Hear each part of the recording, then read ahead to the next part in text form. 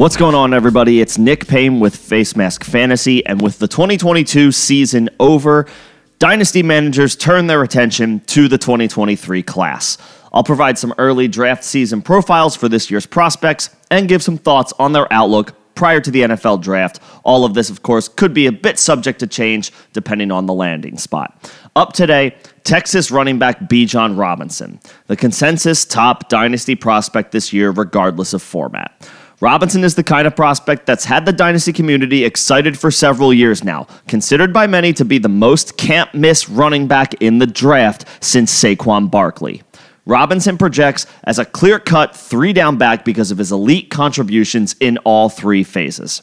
He's an elusive runner who averaged over 6 yards a carry for his college career. He's a proven pass catcher capable of running a full route tree out of the backfield, and he's a superb pass blocker. Robinson's all but guaranteed to be drafted somewhere in the first round of the draft, and regardless of where the wide receivers get drafted, Robinson should be picked in Dynasty rookie drafts ahead of them all. The lone question is whether or not to take him ahead of Bryce Young or CJ Stroud in Superflex formats. And to be honest, this doesn't feel like much of a question in a vacuum. You'd have to be incredibly weak at quarterback while simultaneously being absolutely loaded at the running back position with young studs to consider this. If and only if this is the case, and you have the first pick in the draft, could you entertain moving a spot or two down to select a quarterback and pick up another first either later in 2023 or down the line? Even then, this might be a situation you don't really want to overcomplicate. Of course, there's the built-in concern that comes with the running back position in general. Some drafters will likely have some recency bias from the injuries guys like Breece Hall and Javonte Williams sustained just this year.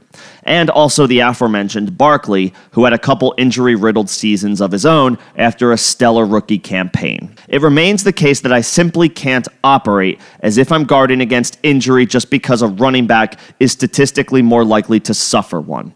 Robinson is an undeniable talent that should take control of the backfield he gets drafted to on day one. Dynasty teams with the first pick are likely in a rebuilding stage, and if they don't have a combination of strong draft capital and good young building blocks, a quarterback or wide receiver that likely has more longevity can be the default route you want to go. Not this time, and there's no need to overthink it. Take Robinson with the 101, and your team should have a cornerstone player to build around. That's a very quick pre-draft look at Bijan Robinson. I will have lengthier profiles for the remaining 2023 prospects. There's not too much more to say about Robinson. He should be a star. What do you guys think? Put any thoughts in the comments section below if you have any, and we can have a conversation about this. I also host live streams during the offseason on Thursdays at 6 p.m. Eastern. Come hang out, come get any questions answered that you may have, or feel free to bring up any Dynasty or fantasy-related topics you wish to discuss. Till then, this is Nick with Facemask Fantasy. Don't forget to subscribe. Thanks for listening.